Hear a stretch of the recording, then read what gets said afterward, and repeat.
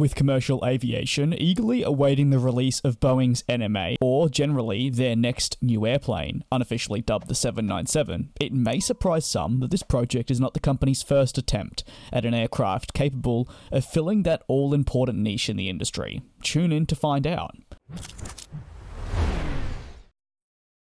Welcome to GlobeTrotting, your new home for aviation analysis. Subscribe for hundreds of upcoming videos. So yes, before the 797, Boeing was already working on a solution to the middle of the market problem, which was quite an obvious one. As you probably know, it was around the early 2000s when Boeing began developing concepts for the future airliner, a sleek, efficient, innovative aircraft that would well serve the evolved air travel market of the coming decades. We know now this project as the 787, and there were to be 4 variants of it introduced. Unfortunately, however, only 3 of those 4 made it onto the market today.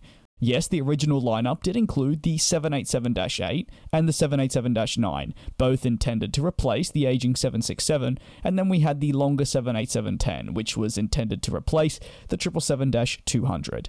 The 4th variant that was included, however, was a version of the aircraft that would have roughly the exact dimensions as the -8, but feature a much higher seating capacity at the 290 to 330 passengers. This was to be called the 787-3. The 787-3 was designed with busy short-haul routes such as New York to Chicago, Tokyo to Osaka, or London to Berlin in mind, in contrast to its more long-range orientated big siblings. It would have a range of only 2,500 to 3,050 nautical miles. It would also feature smaller wings and blended winglets as opposed to the raked wingtips that we see, which of course have quickly become a trademark of the 787 series. The overall wingspan of the 787-3 would be 25 feet, or about 7.5 meters shorter than the 787-8, allowing the aircraft to fit into more domestic-orientated gates, another advantage of traveling between larger cities. The variant gained particular interest in Japan, as its densely clustered population centers made it the ideal location for the high-capacity short-haul 787-3, which would be able to shuttle passengers between the large cities scattered across the island. In addition, Japanese airports also feature many of those, as mentioned earlier, smaller domestic flight-orientated gates. Because of this, Japanese carriers, Japan Airlines and All Nippon Airways expressed much interest in the 787-3, and actually both placed orders for the variant, with JAL purchasing 13 and All Nippon Airways purchasing 28. So, with a clear market niche to fill and airlines already lined up to order it, why did the 787-3 never take to the skies? The answer is not entirely the fault of the -3 variant in particular, but most of the 787 Dreamliner project as a whole. During its development, the Dreamliner was plagued with all manner of issues. One of these issues was Boeing's amount of outsourcing to produce the plane.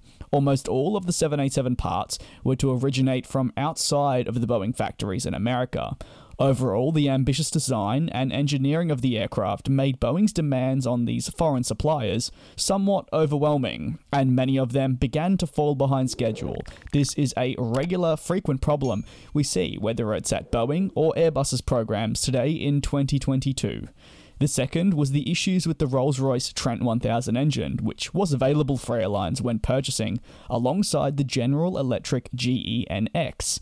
However, the Trent 1000 experienced failures during testing, and Rolls-Royce began to butt heads with an increasingly frustrated Boeing. As for issues with the -3 variant itself, while it would serve its middle-of-the-market role perfectly, it would consequently be quite ill-suited to be anything else. This is in comparison to the -8 variant. While less favourable in the middle-of-the-market scenarios, it held much more promise in the way of versatility and adaptability. All of this combined with various other issues relating to software, project management, and even disgruntled employees, of course something we would learn far more about as the years progressed, would go on to delay necessary test flights and deliveries to customers. Deliveries were postponed by years. This, though, is not totally out of the ordinary for a brand new plane, and after many setbacks, Boeing seemed unwilling to make any firm promises on delivery dates. This, in turn, dampened the enthusiasm that the two major Japanese carriers had in the 787-3. it was beginning to seem more and more like a gamble with an ever-shrinking chance of success. After some re-evaluation, both Japan Airlines and All Nippon Airways decided to invest in the Dash 8 variant instead.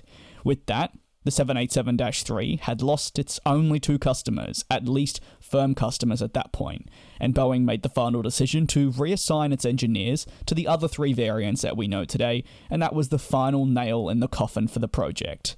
However, this may not be the end of the 787-3 story. As mentioned at the beginning, Boeing's next plane will be tailor-made potentially to fill the exact same market niche as was intended with the 787-3. While this may not necessarily mean that the 787-3 project will be revived entirely, much of the work that went into its development will likely be reused in the design and production of Boeing's next new airplane. After all, with the 787 project now known as a great success and deliveries recommencing, it only makes sense for Boeing to base their next plane on its existing research and design, rather than starting on a brand new airplane from the ground up. Of course, there are benefits, but there are also negatives to doing something like this, and now it's over to Boeing to make that all-important critical decision on just what is next. The CEO of Qatar Airways even stated in an interview, the 787-3 with a new lighter wing and derated engines would be an excellent platform, as sourced from airlinerratings.com. Will Boeing heed to their advice? Only time will tell. What do you think? Was Boeing right to terminate the 787-3 project? Or was it still to this day a mistake? Should Boeing's next new airplane be based on the existing 787 design, or should it be a clean sheet aircraft? Let us know below in the comments, and a massive thank you for tuning into the very first video here on GlobeTrotting. Your support is greatly appreciated, and we are very excited as a team to bring you much more coverage on the aviation industry in the coming months.